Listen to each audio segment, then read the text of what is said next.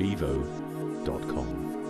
Lots of CEOs and hiring managers are told to hire creative types of people to sort of challenge assumptions and to come up with new ideas constantly. But I think a lot of hiring managers are afraid of doing that because of the possible chaos that could come about from hiring all those creative types.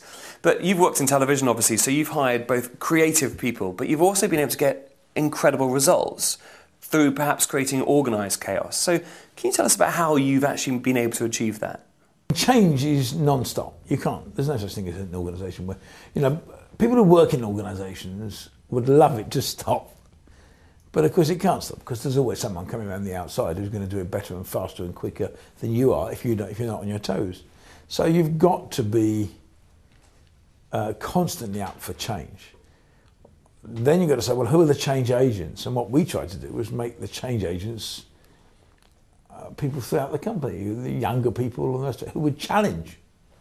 I remember one day standing up and said, BBC, and saying, look, I give you my word that if you try something and it goes wrong and you've done it in the best interests of what you thought were the best interests of the organisation, we'll support you.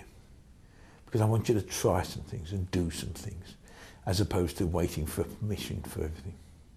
Now, at times that can be difficult, but I think in the end you get a different sort of workforce. bevo.com